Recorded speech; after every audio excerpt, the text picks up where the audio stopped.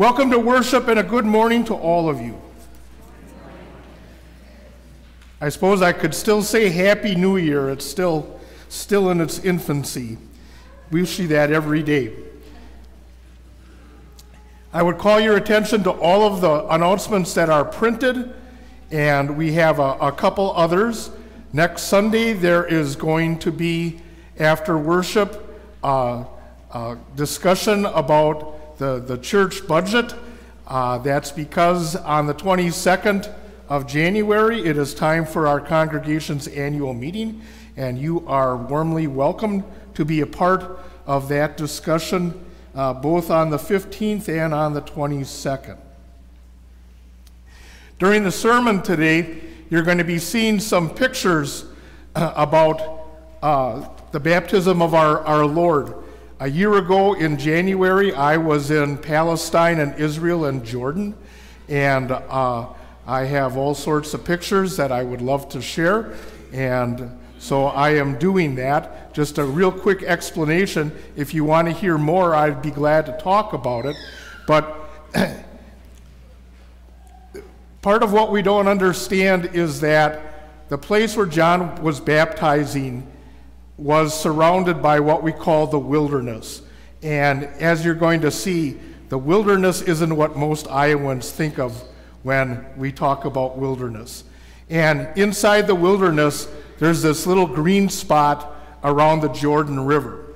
And that's something that I just wanted to point out. And it's also interesting that both Israel and Jordan have places where they think John the Baptist was preaching. Obviously some self-interest there. The Jordanians are backed by the fact that there's a 4th century foundations of a 4th century church by the place that they think that John was. So like I said, I would love to talk about that if you would like to do that. Finally, our worship service today, we are using the Greeting Kyrie and Gloria on page 138, and later on we are going to sing the Alleluia verse, but the Alleluia verse that is in the bulletin and on the screen will be incorrect because we are using the Alleluia verse that is on page 142 in connection with setting 3. So we will be using that one, and of course the organist knows that.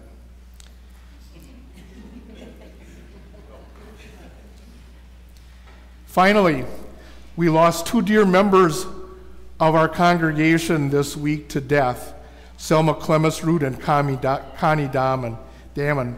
And we need something like the baptism of our Lord to remind us of how we are all connected and the wonders of what our baptism does for us. So it's a special day today. With all that said, let's begin by singing hymn number 301, Bright and Glorious is the Sky. Amen.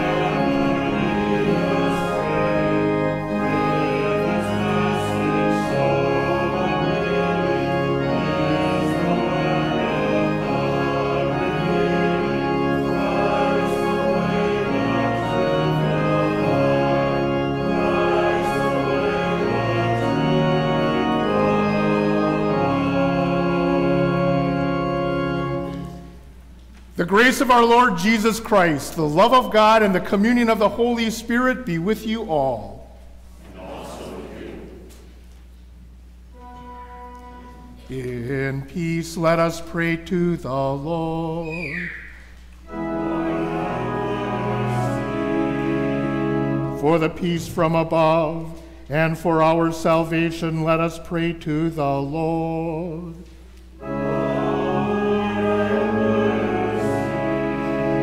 For the peace of the whole world, for the well-being of the Church of God, and for the unity of all, let us pray to the Lord.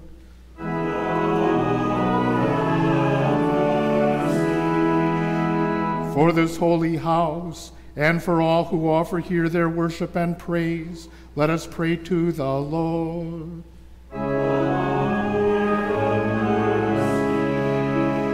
Help, save, comfort, and defend us, gracious Lord.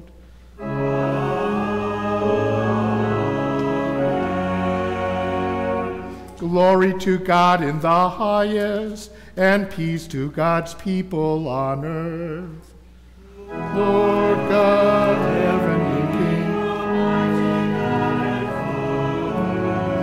we worship you, we give you thanks, we praise you for your glory, Lord Jesus Christ, the Son of the Father, the Lamb of God,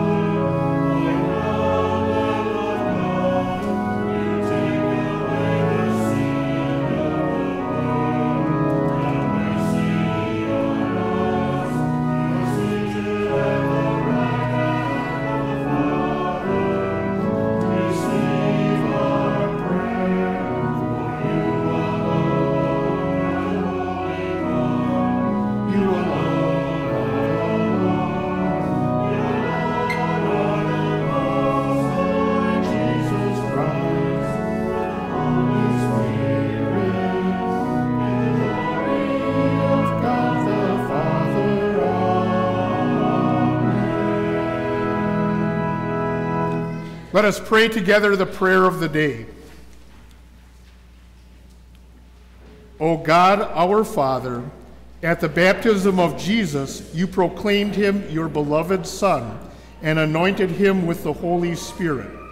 Make all who are baptized into Christ faithful to their calling to be your daughters and sons, and empower us all with your Spirit through Jesus Christ, our Savior and Lord, who lives and reigns with you and the Holy Spirit, one God, now and forever. Amen. Please be seated for the readings.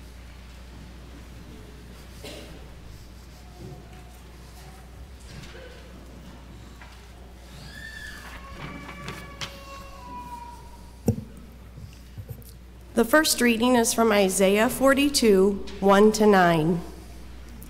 Here is my servant whom I uphold, my chosen, in whom my soul delights.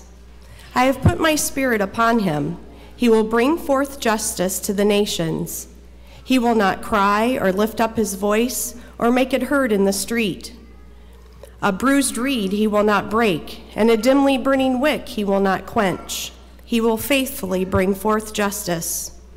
He will not grow faint or be crushed until he has established justice in the earth, and the coastlands waiting for his teaching. Thus says God the Lord, who created the heavens and stretched them out, who spread out the earth and what comes from it, who gives breath to the people upon it, and spirit to those who walk in it. I am the Lord. I have called you in righteousness. I have taken you by the hand and kept you.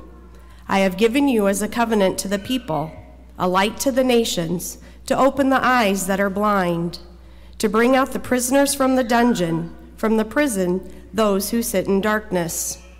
I am the Lord. That is my name. My glory I give to no other, nor my praise to idols. See, the former things have come to pass, and new things I now declare. Before they spring forth, I tell you of them. Here ends the first reading. The psalm is Psalm 29, and we will read it responsively. Ascribe to the Lord, O heavenly beings. Ascribe to the Lord glory and strength. Ascribe to the Lord glory and his name. Worship the Lord in holy splendor. The voice of the Lord is over the waters.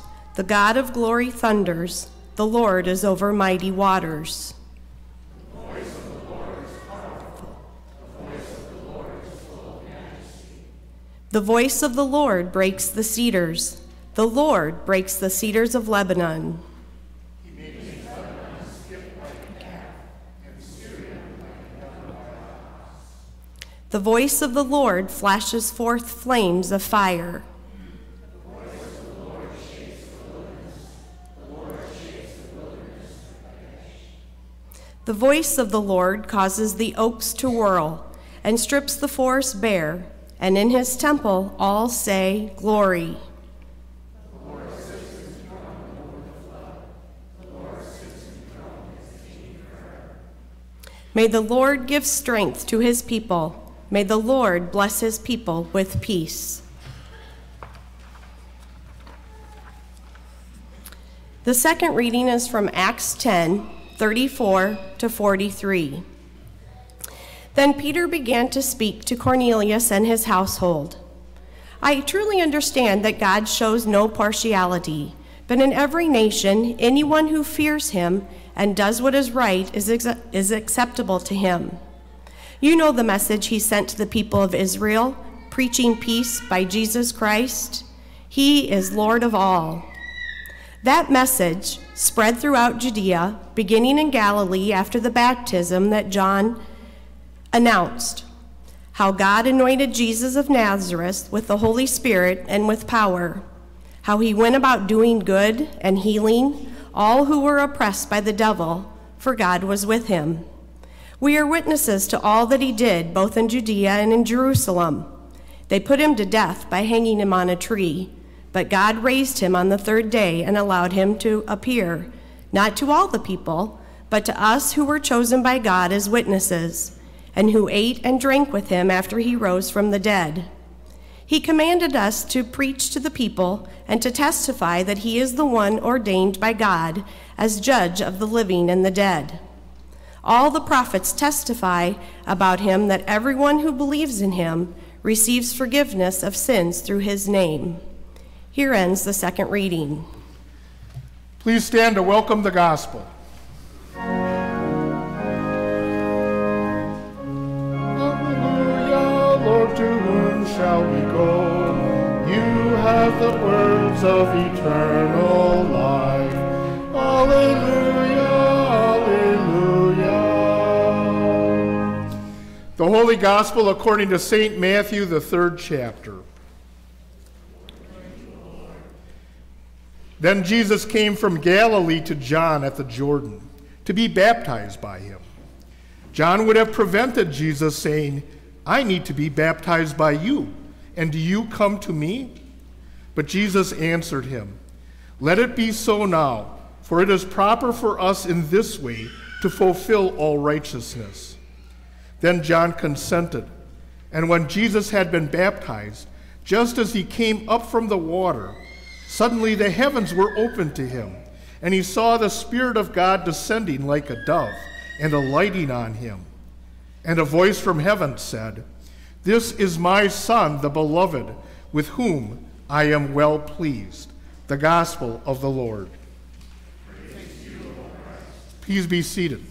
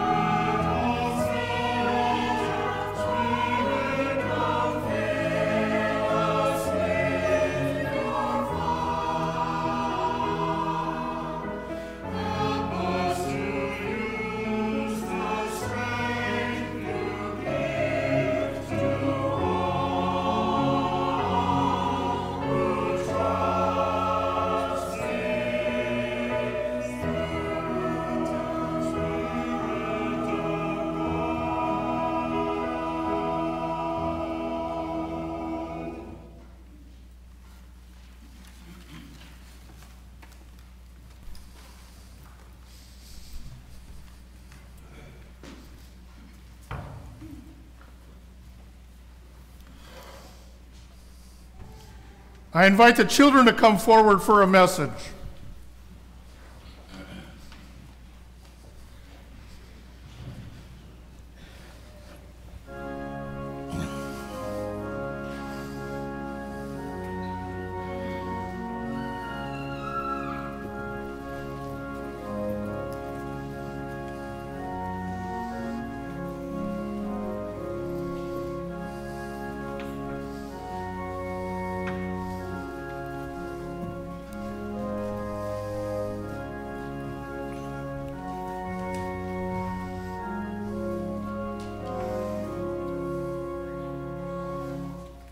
Well, it's good to see you. First time this year.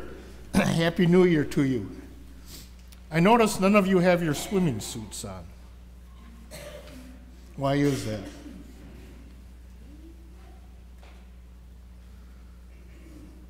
Would it be a good time to get wet? Why not? Because it's winter. If you have your swimming suit on and you get wet and you go outside, you turn into a kidsicle. Right? Yeah.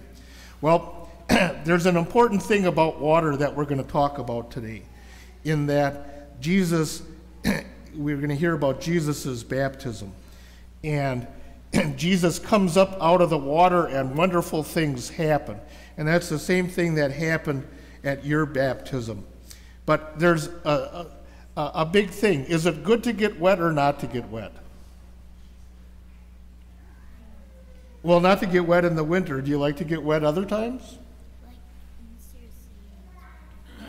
Say that again? Like in the Cersei when it's winter. Yeah, well, would you like to get wet now? No? Okay. The problem with getting wet, Jesus comes out of the water, and it meant that something was going to change in his life. That something new was going to happen. And that's the same thing that happened to us at baptism. When we came through the waters of baptism, all of a sudden something new happened. And so when we remember our baptisms, it's about getting wet. And that we expect something new to happen. So when you take a bath or take a shower, or you get a drink of water, or anything that you deal with water, I want you to be thinking about your baptisms. Because the thing that happens when we get wet is that we hear how wonderful children of God we are. And so you can remind yourself of that every time you deal with water, okay? Whether you get wet or not. I'm going to say some more about that, and I'm going to let you go back to your seats. Thanks for coming up.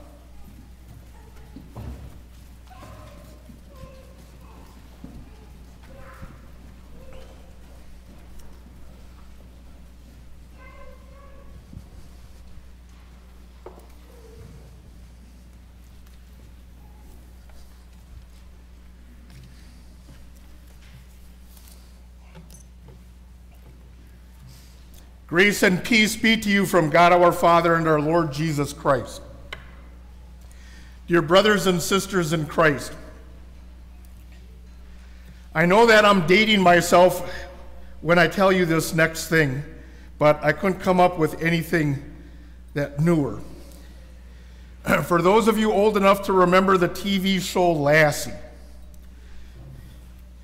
is that every time Lassie came into the house barking and going around in circles, we knew the fact, and June Lockhart or Timmy or whoever would say, I think Lassie's trying to tell us something. Well, today I'm your Lassie, because I'm barking and going around in circles telling you that in this reading, God is trying to tell us something. The story is about the fact that something is happening. And the reason that's important is because of things weren't happening. People felt like the heaven had been shut up. There were no prophets. The Spirit had vanished. The word of the Lord was absent. They were without God. But in this baptism, everything changes. Jesus comes up out of the water and the heavens are opened. And the Spirit comes down like a dove. And the voice comes out and says, "This is my Son, the beloved." For 3 chapters, Matthew has been talking about all the various things about Jesus' credentials and how people reacted to it. And God isn't going to let it go any further without having us know that this is now the time. There's no speculation. This is fact. Jesus is God's Son, and he's on a mission. That's because he wants to include us in that mission as well, in 2 ways, as receivers and as participants. When God speaks, only in Matthew do all of the people there hear it. God is speaking, and it's an epiphany. It's a revelation. It's a spotlight on Jesus. Here's the one who's going to go into the brokenness of the world and make it all right. This is the one who's chosen. This is the job that he's authorized to do. He is God with us. And don't get caught up on the Baptists talking about all of this winnowing chaff and burning fire stuff. It isn't about settling scores. It's about fixing the problem. And how is Jesus going to do that? Well, that's the enticement, is for us to crack open the Gospel of Matthew and to hear all of Jesus' teachings and actings that are making things right. Notice that all of the powers that oppose him, that put him on the cross because they're trying to destroy him. But the cross isn't destruction, it's vindication. And so Matthew ends with disciples being commissioned. And that commission isn't about get more people to help pay the church's bills. That commission is about we are founding a community that is going to gobble up Jesus' teachings and all of the sayings that he has. And as we wrestle with them, the Spirit is going to be there and Jesus is going to be there to teach us. And we are going to find ourselves transformed. That people are going to say, look at that. We've got to find out about what this teaching is all about. I think God is trying to tell us something. We could be changed. And it happens. The story of the church is that we find ourselves brought into the way of healing and being made right through Jesus' death and resurrection.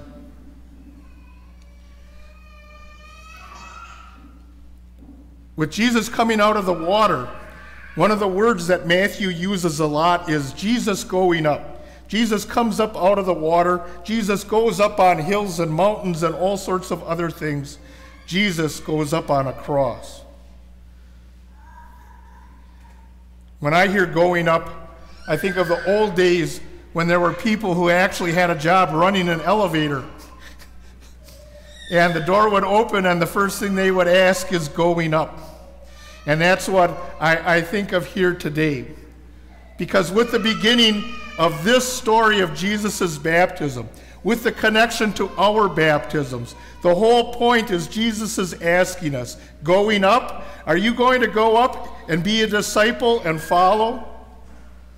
Are you going to come up and learn? And in the process have to wrestle, but be changed? Because this word that Jesus has, just as we sung in the liturgy, these are the words of eternal life.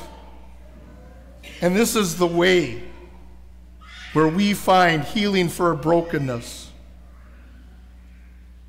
That we find that being yoked with Jesus is the way that sees us through sin, death, and the devil. And so Jesus comes to us today in this story, not only just that he's trying to tell us something, but that he's connecting himself to us and saying, come with me. I'll be with you forever. And there you will have life. There you will have wholeness. There you will have peace. This is just one story in a huge amount of stories, but it's the very thing that gives us life. And so he says, come to me and to my word. And there you will find all sorts of things. And you will lose all sorts of things. But most of all, that's where we'll be together. Amen. We sing the hymn 456, Baptized in Water.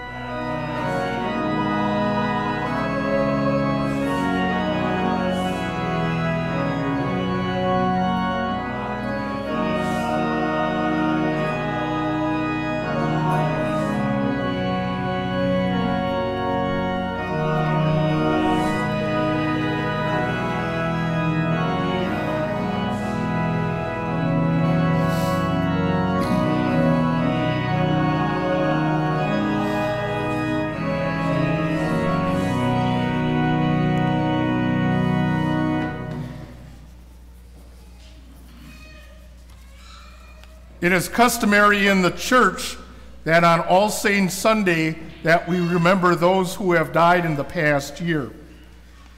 It is a relatively new custom in the church, but one that is taking root in that we use the baptism of our Lord as a time to remember those who have been baptized in the previous year. Hear now the words of Mark. People were bringing little children to Jesus in order that he might touch them. And the disciples spoke sternly to them. But when Jesus saw this, he was indignant and said, "Let the little children come to me. Do not stop them. For it is to such as these that the kingdom of God belongs." And he took them up in his arms, laid his hands on them, and blessed them.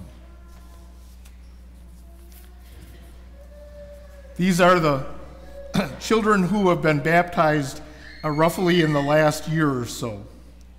Fletcher Adams, Mila Mitchell, Blake Kern, Briar Milbrandt, Quinn Herrick, Hayden Huseman, Brooklyn Skyree, Harper Bremer, Rayleigh Voigt, Liv Rosendahl, Peyton Mayman, Elsie Wogstad, Lainey Kleckner, Jaceel Gieselson, Cosette Balsley, Rayleigh Jensen, Lane Clark, Gray Johans, Heidi Beekert, Nolan Weber, Kip Relo, Hattie Smalley, Cohen Pop, Paxton Hansen, and Kyler Kittleson.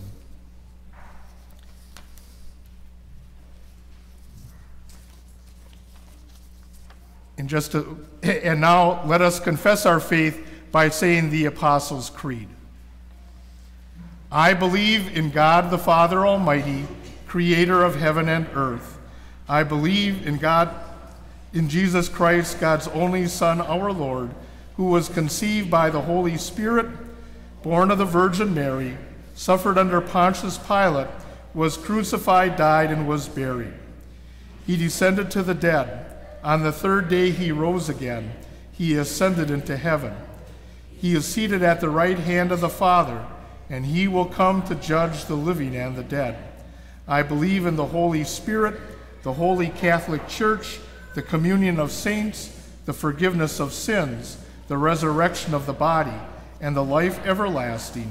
Amen. Let us pray. Gracious God, we thank you for the new life you give us through holy baptism. Especially we ask you to bless those that are celebrating the first year of their baptisms.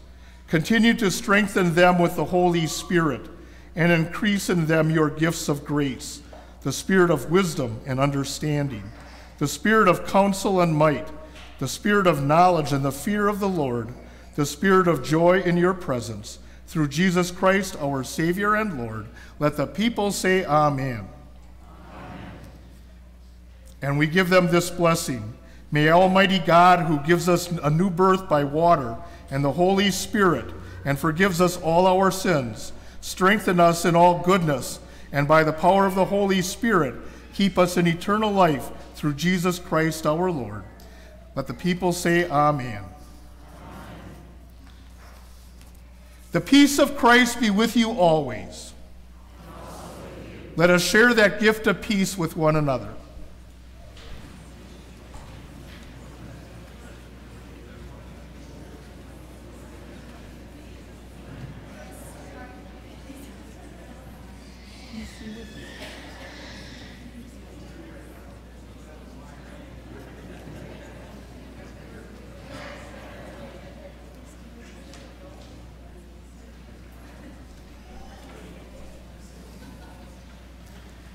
And when you are finished, you may be seated and we'll receive the offering.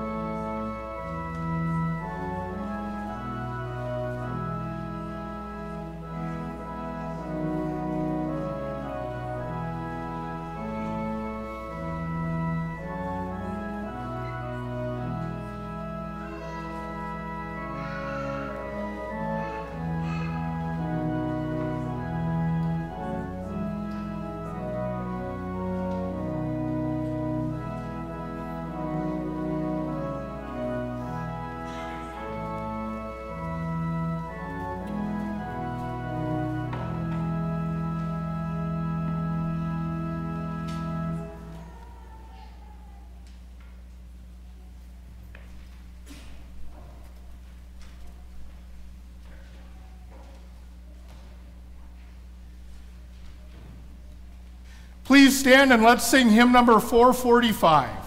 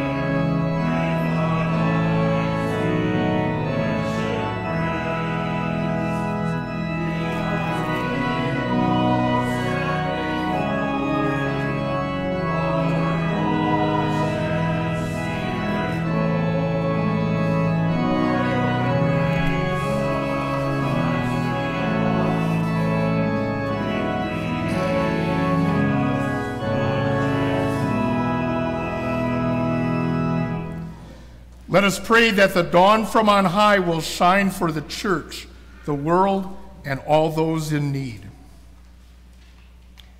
For all who are baptized in Christ and anointed with the Holy Spirit, that their mission and ministry may be a light to the nations. Lord, in your mercy. For all who govern and serve, that justice and peace be established in all corners of the earth. Lord, in your mercy. For those weakened by age or illness or need, that you take them by the hand and uphold them with your Spirit. Lord, in your mercy. For all who doubt that they are your sons and daughters, that they may be assured by the voice of your promise. Lord, in your mercy. For our congregation, that we will not grow weary or faint as we share your grace and forgiveness with all people. Lord, in your mercy. In thanksgiving for all the saints, especially today we name Selma and Connie, that your light upon their lives may guide us also to be instruments of healing and peace. Lord, in your mercy. God of splendor and light, hear our prayer and illumine us with the radiance of your glory, shown in Jesus Christ our Lord. Let the people of God say amen. Amen. The Lord bless you and keep you. The Lord make his face shine on you and be gracious to you. The Lord look upon you with favor and give you peace. Amen. We sing hymn number 310.